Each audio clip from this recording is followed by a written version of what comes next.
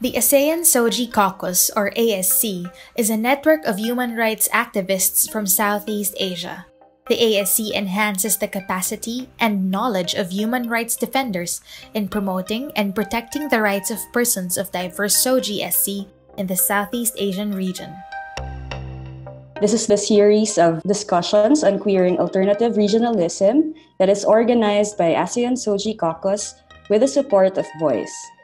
This series aims to spark a conversation among LGBTQI organizations on how to challenge the dominant discourse among ASEAN governments that excludes and delegitimizes the existence and narratives of LGBTIQ people, including the use of culture, art, and memory as tools and sites of resistance.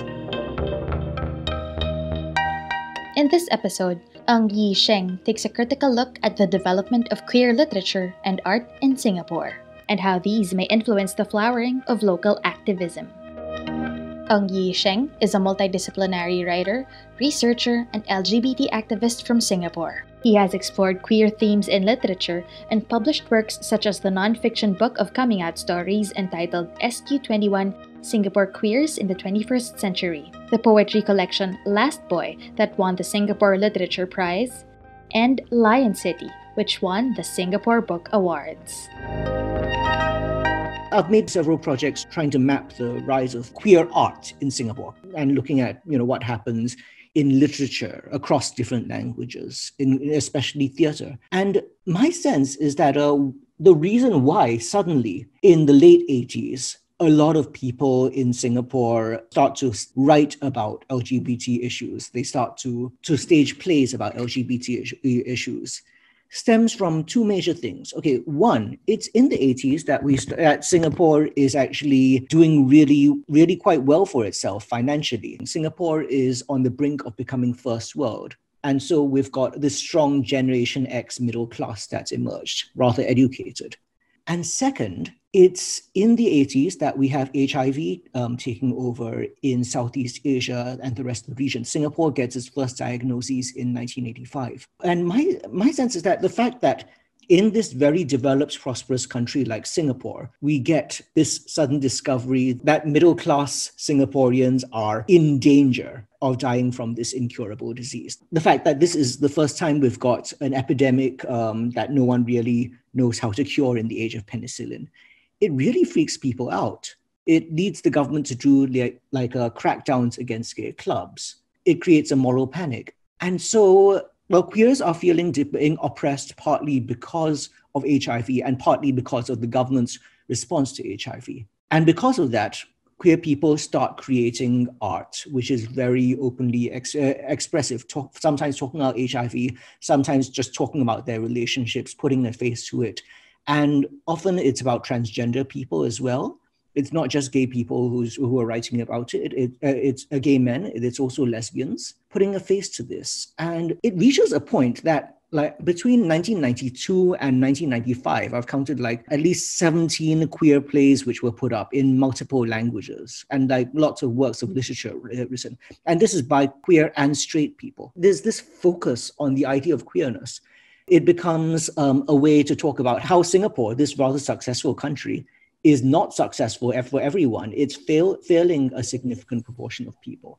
And because there is so much queer-themed cultural production that's happening, and partly because the government is trying to censor a lot of it, this means that today, when Singaporeans try and look at the history of Singaporean literature, theatre, or art, they almost inevitably have to encounter queer works. So we end up at the center of the narrative.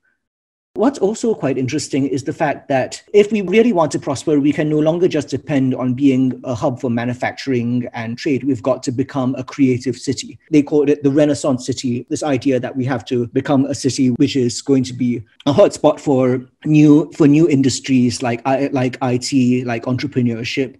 And one way to encourage that is to fund the arts. And another way to encourage that, according to reports by Richard Florida's The Rise of the Creative Class, is to be more open to queer sexuality, to allow for a queer cultural scene. And so, although there continues to be loads of censorship, I've seen over the past 20 years of my career a gradual easing and normalization of queer themes in various arts media. And also an increasing sense of pride in Singapore arts, which is why so many young people are trying to look at history and trying to reclaim that and seeing that there are all these queer works. Is this kind of flowering and development of queer culture? This sounds like a big story of triumph. And yet, what I realized, this whole story about apparent queer success, it's really a story about bourgeois values. The reason why queer Singaporeans wanted to speak up in the 80s is because we had a whole class of mostly gay men, also gay women, who were educated, quite bourgeois, and felt like, why am I not getting the same fair deal as my straight friends? And that's why they were speaking up. Because of their class, they were able to write plays, to direct plays, to write books, and express themselves. And also because the government wanted the entire country to have bourgeois values, that they decided, you know what, it's worth embracing queer culture in order for everyone to become metrosexuals, as it were. And what gets left behind in all this is the sense of intersectionality, the feeling that queer liberation should be deeply tied to class liberation, to the eradication of poverty, to the fact that, queer people deserve rights because we're human, not because we've earned it. Transgender people, especially transgender sex workers, also get left behind. And yet another way you can be bourgeois these days is to adopt a bourgeois style of religion, to subscribe to the prosperity gospel, to prescribe to very Saudi-influenced Islam. And so we still get continued resistance for any kind of queer affirmative legislation from people, including very high-up government ministers, who have adopted these religions. And on the other hand, one reason why Singapore has actually been able to attain a certain level of comfort with queer culture is that we do not have an official religion. So there is still this feeling that, okay, this is a secular space. They can't use this appeal towards religious tradition to clamp down on queer people. But it always feels unstable. When I think about what can happen in 20 years' time, I always wonder. The fact that an increasing number of people are becoming interested in the arts and therefore becoming more accepting of queer people. Will this flowering of queer culture, is this going to be crushed in the same way?